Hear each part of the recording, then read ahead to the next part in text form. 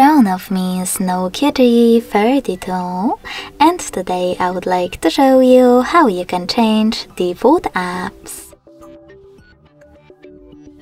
You need to begin by opening Play Store and installing your new defaults. I will go with maybe Opera mini browser. When all of your apps are ready, go into Devices Settings.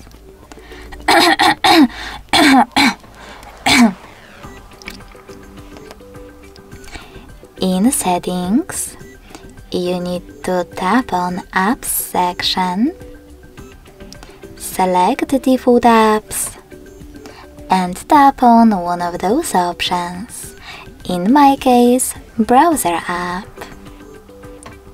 Lastly, just tap on your new downloaded one and click on the back button. So when I do that, as you can see, my default app has changed. Thanks so much for watching. If you enjoyed this video, don't forget to leave a like, comment and subscribe. Bye!